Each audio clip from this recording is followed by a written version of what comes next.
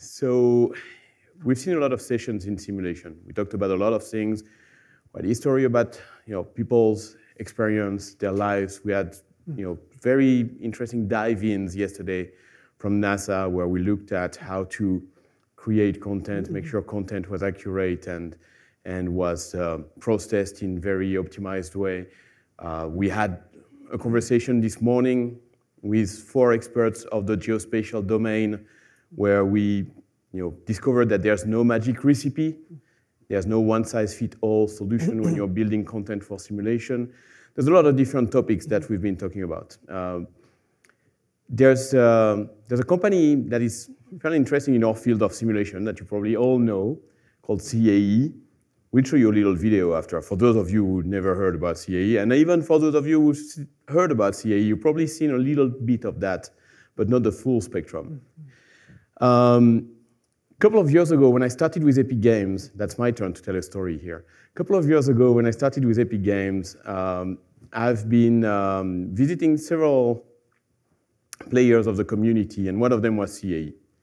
I arrived there and met that gentleman, Marc St-Hilaire, who will be our speaker today, CAE's CTO. And Marc, I approached Marc very naively. I worked for CAE for a long time in my life. So I approached Marc and told him, hey, I have this thing called Unreal Engine. You're interested? So he looked at me and was like, yeah, well, then show me. So I showed him. He's like, oh, yeah, that's a game engine, right? Yeah, you do games. I mean, that's great. That's great what you do. It's fast, it's beautiful, but it's small environment, and you can go bigger than X kilometers by X kilometers. That's very detailed, that's nice, but you don't have either the right finesse in your calculation. You're oversimplifying everything. I mean, it's 32 bits. We need double precision, and that's not working for us. So I was very sad. I mean, he was very nice with me. He was very, gentle, explaining me. I was very sad, so I went to another simulation company. I told them, hey, we have this Unreal Engine here that's pretty interesting. You're interested? And they told me the exact same thing. After a couple of them, I was really, really embarrassed. And we realized that we had a trend just in front of us. Right? We had a trend that could allow us to progress and to make our technology evolve. And that's why today in Unreal Engine 5, you have this double precision capability. We broke that glass ceiling that we had because we were stimulated by the right influence and the right conversations with the right people who are actually doing the work in simulation for a very long time and can share their expertise with us. That's this type of partnership. That's this type of conjunction of work and collaborations that we're looking for with the simulation community, right? You all know things that we don't know, and you all have expertise that we don't have, and that's by learning from you that we augment the capacity of our game engine. So today we'll play that little video, but I'll leave that stage. I'll leave it to Marc, who will come and talk to us about CAE and their evolution when it comes to their use of game engines, what they're doing today, and what they're foreseeing to do in the future in the next generation of the solution that they're building.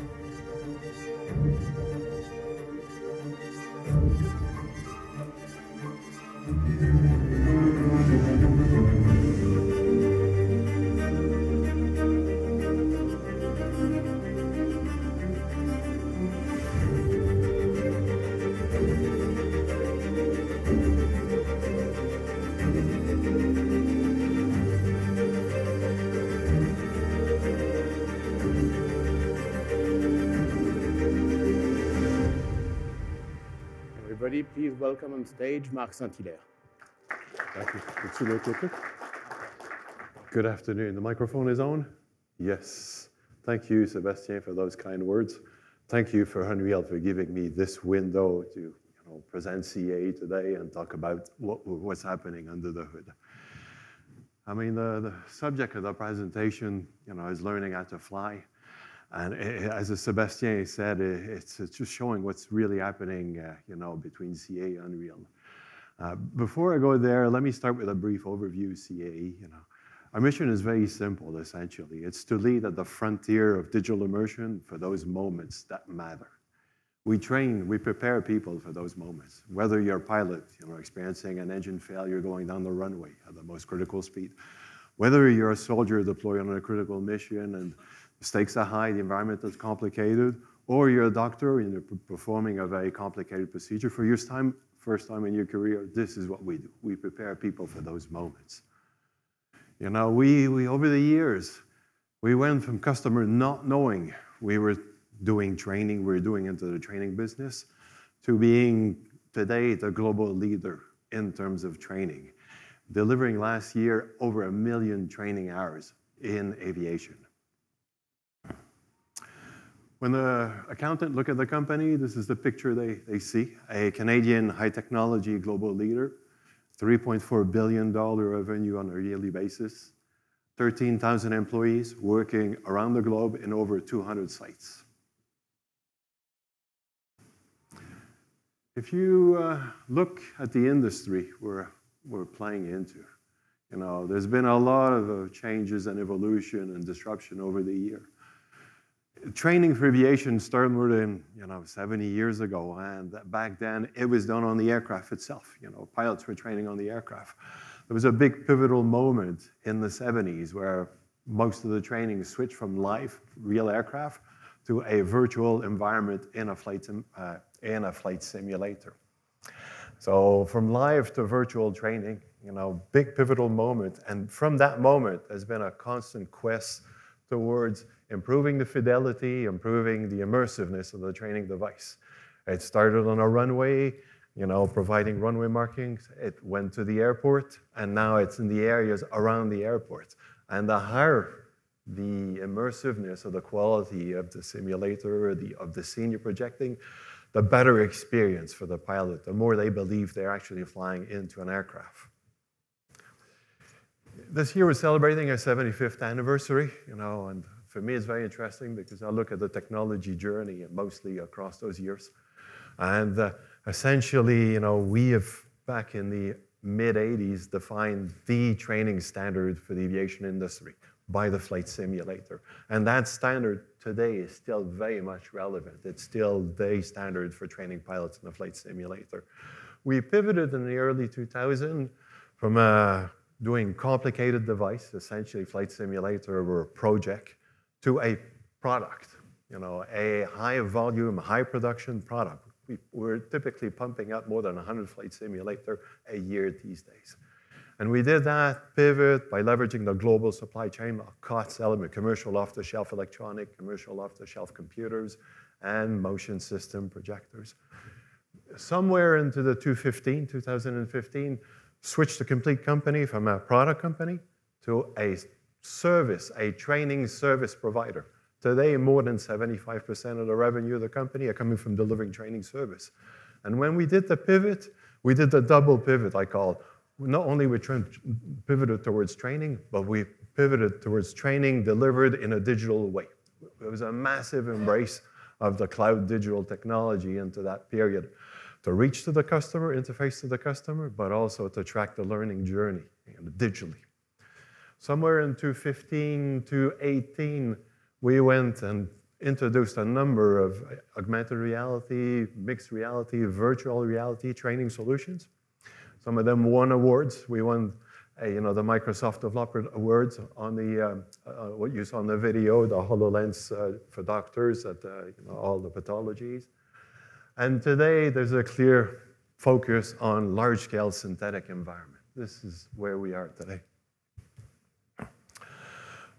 Doing flight simulator, of course, we're a leader into visual solution, and our journey started many years ago, and you could see the early days of visual systems for flight simulator. Picture on the right is a mock-up, a giant-sized mock-up of all the area around an airport. And on top of that mock-up, there's a little camera, which is flown or, commanded by a robot arm. And the robot arm is servo-linked to the point of view of the pilot, dynamically calculated in real time. The image seen by the camera is rendered into the field of view of the pilot on the old-fashioned cathode ray tube. Thank God that things have moved. You can appreciate the scale of that thing. There's a man, at the bottom of the right picture. You could see next to the robot arm. It gives you an idea of the scale of those things. Just to illuminate the mock-up, back then it required more than 200 kilowatts of energy to illuminate. I mean, today a full flight simulator will consume no more than 15. So technology has progressed a lot in terms of visual system, and that's why we're here today, Game engines like Unreal, they've been entering the training industry for the last 10 years. I can clearly remember at the ITSEC annual show, which is occurring every year at the end of November, back into the 2008, 2009, you could see the first gaming solutions appeared. And back then, what we were looking is, training solutions, not for flying, but from what we call back then partial task trainers or lower level task trainers. So we were looking at first-person shooter, tactical training. And what game engine brought to the industry was very disruptive back then, because into a single package, you had the turnkey. You had the development environment, you had the tool, you had the means to distribute your own solution, and you even had access to an ecosystem of content and people who wanted to help you. It really disrupts the making of those training solutions. If you go to ITSEC today, you'll see Unreal has got its own booth, and they're a significant player. So, they went from being under the hood of some of the training solutions to today they have a major booth and a major presence in our industry, the training industry.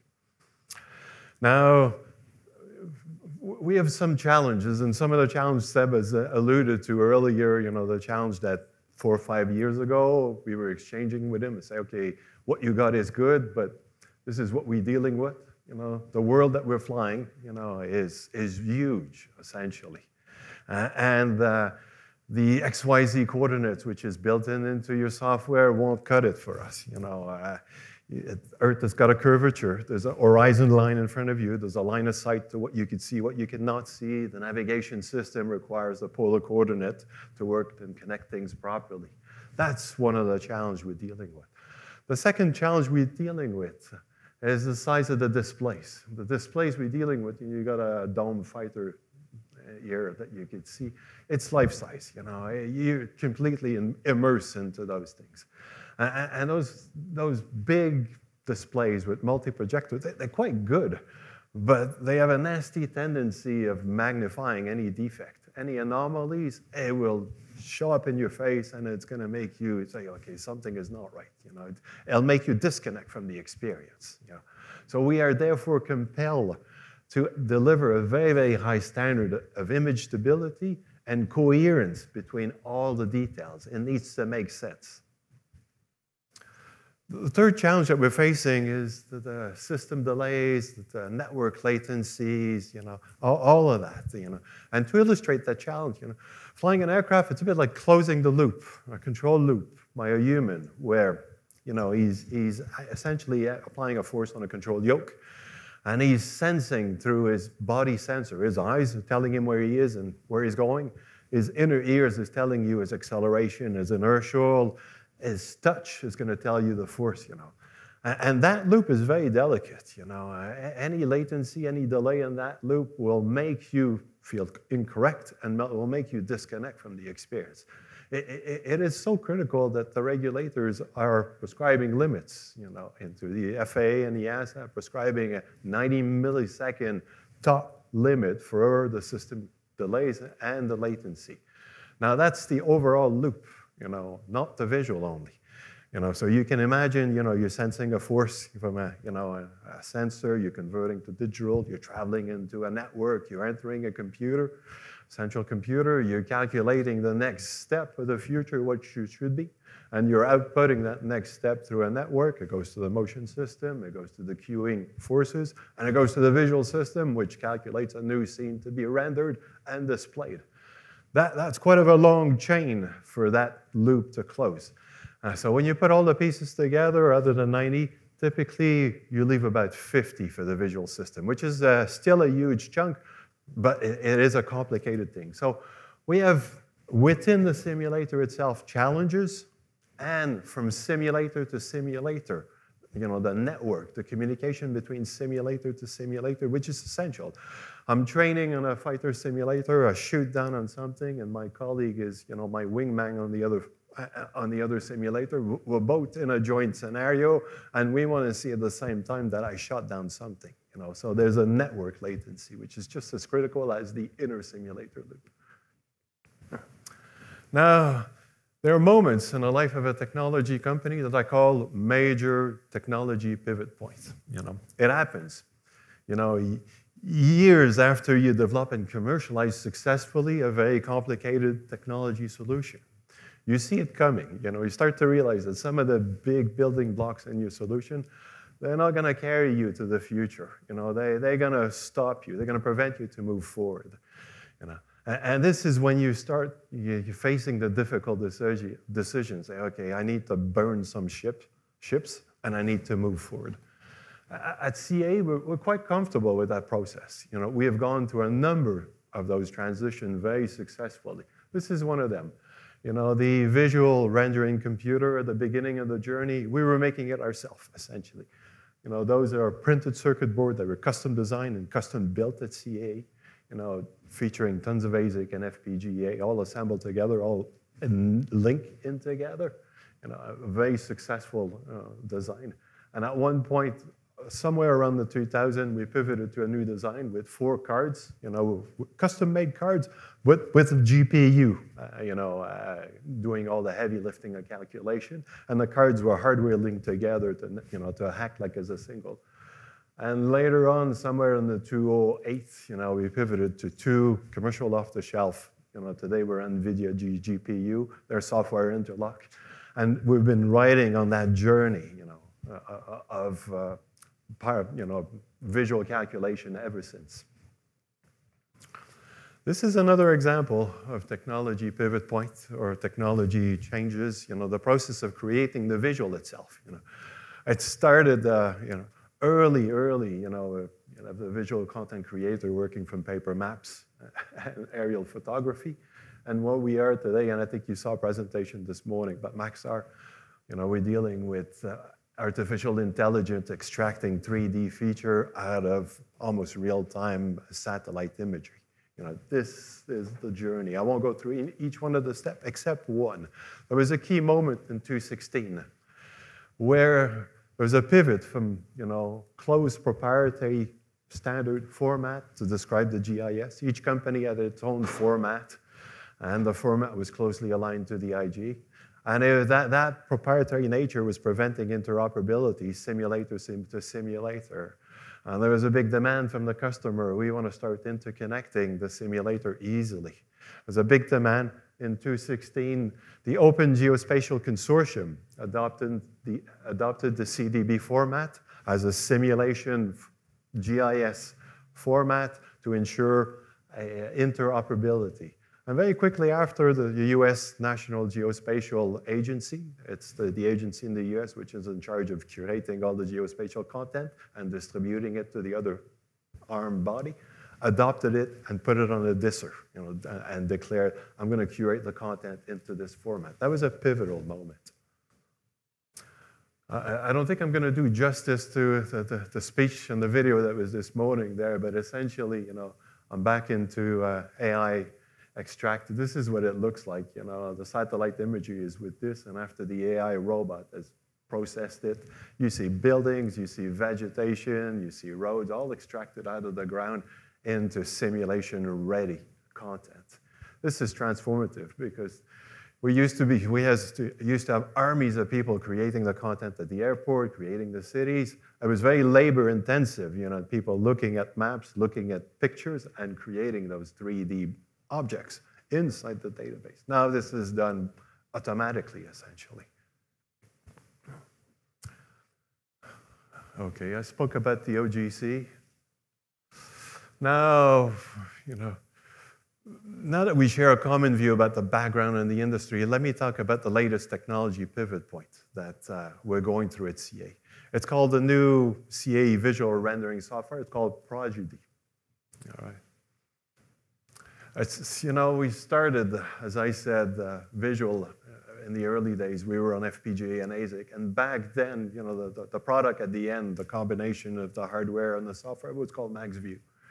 And it was close to bare metal programming. Back then, at the peak, the heydays of its performance, we were rendering 6,000 polygons. The polygons, was the lingo back in those days, but essentially little triangles, irregular triangles all stitched together, and you put a texture onto it. And we reached 6,000 polygons. That give you a sort of an acceptable image. And we were really proud of that. When we pivoted into the GPU, into the 2000, the product, was called Tropos. And you can imagine the pivot on the hardware, but there's a pivot on the software. We went from FPGA programming to essentially a software stack based onto the OpenGL standards and services there. And from that moment, nobody was talking about polygons. We were starting to talk about the content being displayed. How much content featured, the quality of the image. And was closely associated with the roadmap of the GPU. The GPU got stronger on a yearly basis, and we were able to ride and put more content displayed onto the screen. Today, I'm very happy, and it was announced by CAE, it's public information, we're pivoting to the Unreal Engine as the software stack of our next visual solution. And that's what I'm going to be talking about in this presentation. Why are we making this pivot? The game engines have been investing significantly for a long time in visual rendering, and they have moved the state-of-the-art to a level which is beyond what we do today. All right. So given the posture of our friends of Unreal, a posture of, yes, for the collaborators, we're going to share the code and we're going to work together. It doesn't make sense for me and for CAE to reinvent the wheel and solve problems which have been solved already. It makes sense to take what's available and move forward. I just look at, this is a little animation, and it shows you, it's a bit exaggerated. I've selected the sequence on purpose to illustrate the effect there. But this type of visual performance, where you see the reflection of the clouds into the puddles of water, into the puddles of water on the runway, is unachievable by what we do today. And that's one of the, amongst all the reason, one of the key reasons, the quality of the visual solution, why we're pivoting to this software solution. Granted, we've been, like many others, we've been doing training solution with game engines for many years, okay? And as I said earlier, game engine came as a turnkey development, with the distribution package, the tools, and the large ecosystem. And I really think this was disruptive to our industry, but I'm not here to talk about that. We've done for years into the lower what we call lower level, and it's not derogatory by any means, a lower level training devices there. We've been using game engines to create training solutions for those devices where the level of immersiveness is not as high as what we got into the top-end solution, the top end where you get the big displays there. So we're not looking in the same thing. But today I'm here to talk about Unreal into those devices, facing the challenges of putting Unreal into the visual solutions of those devices, essentially. And doing so, we're facing unique challenges. Some of the challenges that Unreal has solved already, but some of the challenges that still need to be solved. And we're working jointly, our specialists are working jointly with the Unreal specialists. And I'll be sharing with you a couple of those key challenges that we are working today. Aliasing, and I'll be talking about what aliasing is, the round earth, the 3D round earth, the large world data paging capability, the real-time performance, and the multi-channel synchronization. By no means an exhaustive list. If I would have listened to the engineering team, the page would have been full. but the major ones. The major ones, which are on the right in front of us. All right. Now, what gives me comfort and assurance that we're going to come to a solution very quickly is the metaverse, a phenomenon that really started about more than a year ago. And it's trying to achieve similar goals to what we're doing in the simulation, but for new application, essentially a persistent, connected, large world, that anyone can interact, subscribe and leave and come and go. When you look at the challenge the metaverse is facing, it's the same thing as us. So we're going to be helping each other here. What we're going to work, pushing the boundaries of this is going to help, and I'm sure we're going to get a heavy tailwind from the metaverse people. Aliasing, this is what it looks like. If I animate the thing, you see those little lights flickering into the corner. Well, these are not lights.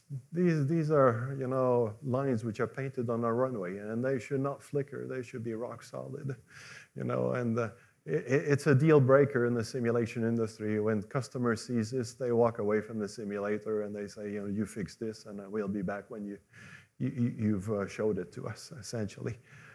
We, in the simulation industry, we understand this phenomenon very well, and we've fixed it before. And I'm very convinced that working together, it'll be fixed on the roadmap of Unreal very quickly. This is going to be a slam dunk. A second challenge, as I've been talking about the round Earth, the large round Earth, the training sessions that we do with pilots involve flights over a very long distance, just like real flight, anywhere around the world. So large areas, which do require 64 bits precision for the coordinates, supporting viewing angle at large distance, which sometimes create artifact of shadowing or light reflections, which are unique for those point of view. The whole world terrain representation consume terabytes, if not petabytes of data. It's very routine for us to deliver a simulator with more than 100 terabytes of terrain data. So good news is Unreal 5, April 2022, has released the first step into that journey, the 64-bit georeferencing plugin. It's still, it's great. There's still a gap with the simulation world into the top end there. There's still work to be done in tiling and paging. There's a bit of Z-axis, which is left here and there, and some of the feature, the feature or the functions, are not at the same level. But, I'm very confident all of that is going to be native. I see Alban here, he's nodding. Yeah, all of those will be solved native into the next version of Unreal. Large display that we do on simulator, typically anywhere between 3 to 20 channels. It gives you an idea. The frame updates between all the channels need to be synchronized. The effect as clouds and wave and characters moving and animation must transition from one projector to the other. You see those deers existing in one thread of calculation. They're crossing seamlessly. The head is crossing the boundary zone.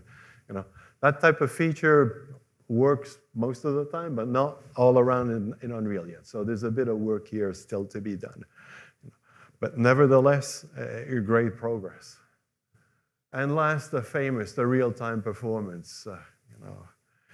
Here's the world of real-time with all the tricks, the concept, the choices that we made to ensure stability and low latency. And all of those choices that we made, they come as a cruel compromise to the tricks required to create a spectacular image. The length of the rendering pipeline, the deferred lighting calculation, the garbage collecting schemes are all traded off against determinism and stability.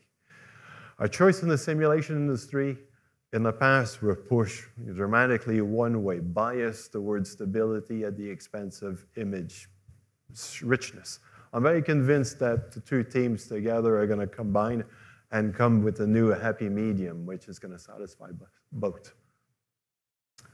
Now, we've looked fairly low. Now, I'd like to take you looking up there.